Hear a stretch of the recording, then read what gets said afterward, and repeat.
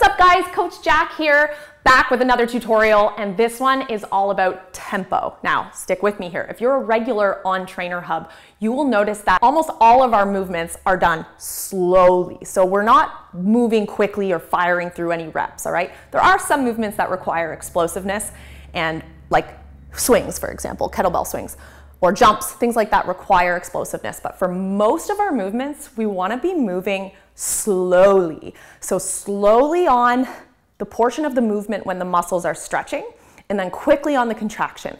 And the reason for this is that you're going to elicit more out of your muscles. You're going to recruit more muscle fibers and get more out of each rep by moving slowly. So for example, okay, with a deadlift, if I move through a rep like this, is that harder or is this harder?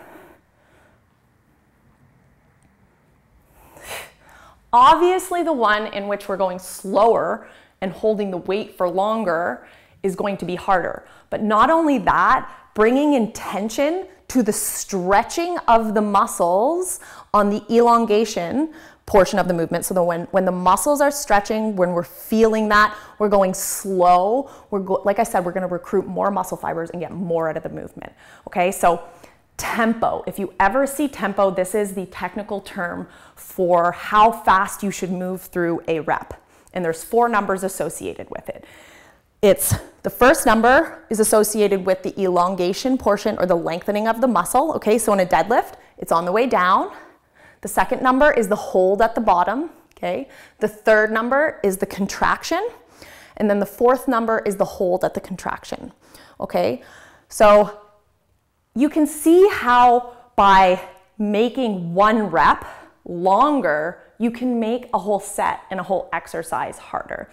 So every time you're going through one of our workouts, I want you to think about slowing down when the muscles are lengthening and then contracting quickly on when you're squeezing the muscles. So again, if you don't know this, we're gonna be getting into more tutorials with our membership, but think about it like this.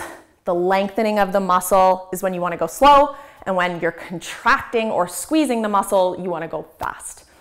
Give that a try. See if your workouts aren't a little bit harder, because that's what we want to get more out of our workouts and make our training more efficient.